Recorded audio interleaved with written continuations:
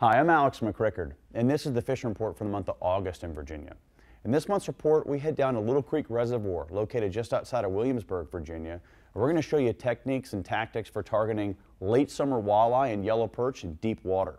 In this report, I'm also going to show you a potential state record saugeye that was encountered this past spring during a sampling event at Little Creek Reservoir. We're also going to hear from DWR Fisheries Biologist Scott Herrmann, who's going to touch upon the status of the walleye fishery at Little Creek Reservoir in addition to management strategies.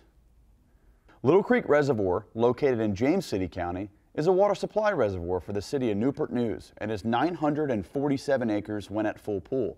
This deep-sided clear reservoir has limited bank structure, and in late summer it can be really beneficial to target drop-offs and flats off of points in the lower portions of the reservoir.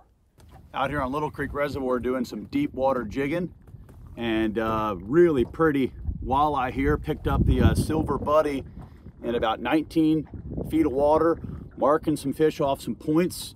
Dropped this silver buddy down, and this walleye just crushed it, so we'll get him back in here. Nice fish to get out here on a cloudy day on Little Creek Reservoir. See you, buddy. During summer months in Virginia, many impoundments with walleye populations experience thermal stratification of the water column. A thin layer of rapidly changing water temperature, known as a thermocline, separates warm water from cold water. Below the thermocline, decomposition of organic matter creates low dissolved oxygen, which is not sustainable for fish species. This in turn forces cold water species like walleye, saugeye, and striped bass to occupy the upper half of the water column immediately above the thermocline. Now, every impoundment is slightly different, but at Little Creek Reservoir, the thermocline typically sets up in the low to mid 20-foot zone. You can find the thermocline by looking for the sonar signal to reflect off the denser and colder water. At Little Creek Reservoir, we found the thermocline in the 26 to 27-foot zone. Knowing this, we focused on jigging blade baits on flats just above the thermocline in 17 to 22 feet of water and found a variety of different fish species. We're out here on Little Creek Reservoir doing a bit of deep water jigging with a blade bait in about 18 to 20 feet of water, marking some fish off some points, and just found this pretty 13.5-inch yellow perch. We'll take him. Nice fish to jig up late summer out here in deep water. We'll let him go. Get this guy back in. Out of 18 feet of water, a little chain pickerel, probably 14 inches, something like that. So we'll take it. Not a bad fish out here. Another pickerel on the blade bait.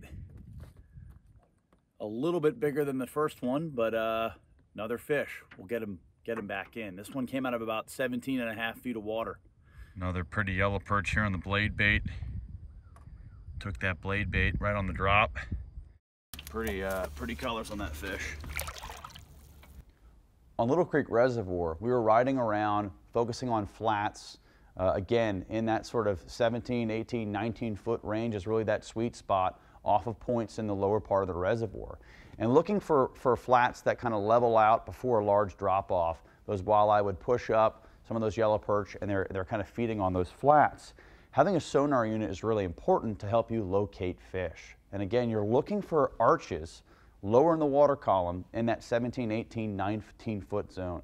With these blade baits being one of the more popular ways to fish, for these fish in depth, I was fishing with a 1/2 ounce, just classic silver buddy here. And this blade bait is going to really sink like a rock, right? And when you go to jig it upwards, it's a fast sweeping motion upwards with the rod tip. And that gives you very tight vibration of that blade bait moving up in the water column. After you jig it upwards, I drop that rod straight slack so that blade bait drops immediately down to the bottom. And it's that fast sweeping motion upwards followed by that fast drop on slack line that's going to cause a reaction strike, right? Those fish oftentimes are going to take it on the drop. They're going to pin that blade bait down to the bottom. And when you go to jig again, you're just going to be tight on a fish. So again, these blade baits, you can drop them down. I was using a 1/2 ounce. If it's a little bit less windy, you can get away with a 1/4 ounce. If it's a really windy day and there's current, maybe 3/4 of an ounce. But again, it's sort of a great bait. It's fun to fish. You can feel that vibration. But again, most of those fish are going to take on the drop. So Scott, as a fisheries biologist with the agency, you've been managing Little Creek Reservoir for 16 years now. What makes this fishery unique in your eyes? Little Creek Reservoir provides a diverse fish assemblage that's very popular with a lot of the anglers in the I-64 corridor. There are other lakes and reservoirs nearby, but Little Creek Reservoir provides a nice scenic atmosphere for anglers to target. It's trolling motor only, so a lot of people have to remember that. You can't be out there running around with your bass boat like you can at Chickahominy Lake. But it's definitely a nice, quiet place to target a lot of the fish that are out there. Decent largemouth bass population, find some nice fish, size structure, and a lot of that's based on the great blueback herring population there. So the good forage base. We actively stock striped bass, the walleye, saugeye, and just recently, in the last couple of years, been stocking black crappie fingerlings as well. That provides a nice assemblage of fish for anglers to target. Popular fishery for people that want to target those species.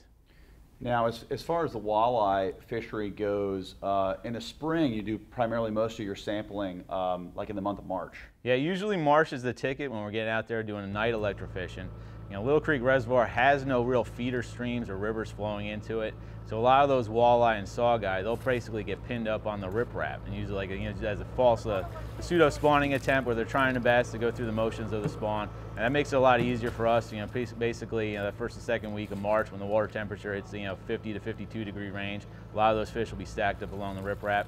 We were able to see that over the last couple of years when we're out there night shocking. It allows us to tag a lot of those fish, part of the walleye reward program that we have here in Virginia. Various waters, you have the $20 reward tag. It makes it popular where angler can catch a nice fish, have the fun of catching that fish, and a little benefit of getting a $20 reward check in the mail, once that check gets mailed out to you. So. That's awesome. And Little Creek Reservoir over the years has received fingerling stockings. And actually this year we stocked 500,000 walleye and saugeye fry. Yeah, it was a different mix this year due to some of our hatchery limitations. We're trying something a little different, going with bulk stocking of the walleye and saugeye fry. Majority of those fish that we did stock were saugeye, so it'll be interesting to see if that saugeye fry stocking will amount to a good year class. I know in 2014, when we stocked 95,000 saugeye fingerlings into Little Creek Reservoir, that produced a great year class of fish. The fish grew really fast, and anglers really had fun targeting them. And we actually saw one this past spring that was 7.2 pounds. Solid fish that would have classified as a state record saugeye if somebody's catches. And to the best of our knowledge, she's still out there swimming. Yeah, she's got 2 tags too. Yeah, so that'll be a $40 reward for that fish. You're able to catch that, that saugeye, and whether or not she's still sitting at 7.2 pounds, or maybe even a little bit larger. We don't know. So we'll see if somebody catches it. Anglers are reminded that there's an 18-inch minimum size limit on the walleye and saugeye caught out of Little Creek Reservoir. Creel limit's still 5 per person per day in aggregate of the walleye and saugeye.